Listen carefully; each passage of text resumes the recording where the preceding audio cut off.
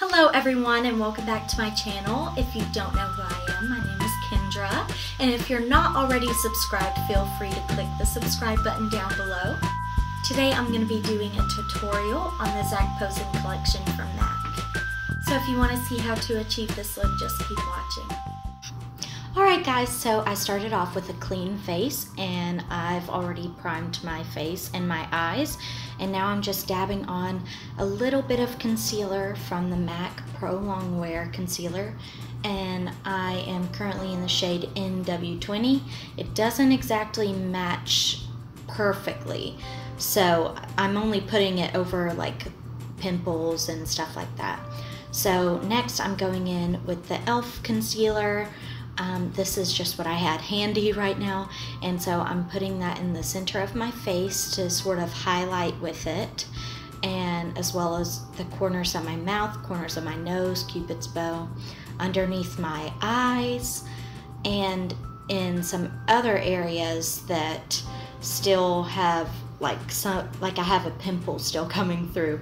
I didn't want to use foundation today because I wanted something really lightweight on the face and something very comfortable, and since I have pretty good skin, I really didn't need a ton of coverage. So I'm just blending that in with my beauty blender. And next I'm going in with the MAC Mineralized Skin Finish Powder in Light Plus, and next the Haute Contour Powder from ZAC POSEN's collection from MAC. And I'm just buffing it out with my buffer brush from MAC. And next I'm taking the IZU palette in the shade Cozy Gray, and I'm just applying that all over the lid with the MAC 217 brush. I love this brush because it has a flat side and it's also fluffy, so you can pack on the color as well as blend it out. And next I'm taking my MAC 224 brush with the color Mauve Over and pushing that all in throughout the crease. I wanted a really bold look. In order to keep it from getting patchy, I'm going to go in and use the same brush and blend it out with a little bit of performance art. Next I'll be taking After Dusk and applying that to the lid with my MAC 217 brush. Then after that I'll be taking my Shadow / Crease Duet brush in AC 012 by Crown Brush, which I got in my Ipsy bag 1 month.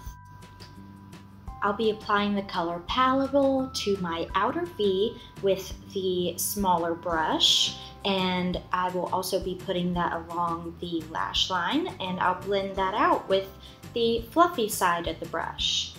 I love this brush, especially for traveling. It's very helpful. Next I'll be taking my MAC 242 brush with the color Floof and putting that underneath my eyebrow to highlight my brow bone, as well as the inner corner of my eye and a little bit onto the lid.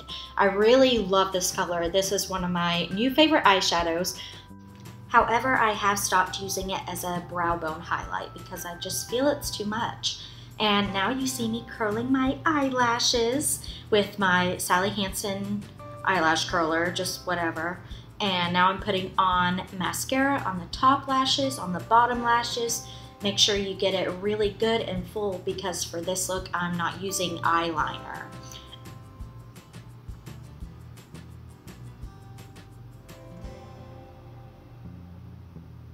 Next I'm going in with a little bit of Darling Clementine on the lips, and just to add a little bit of that spring orange color.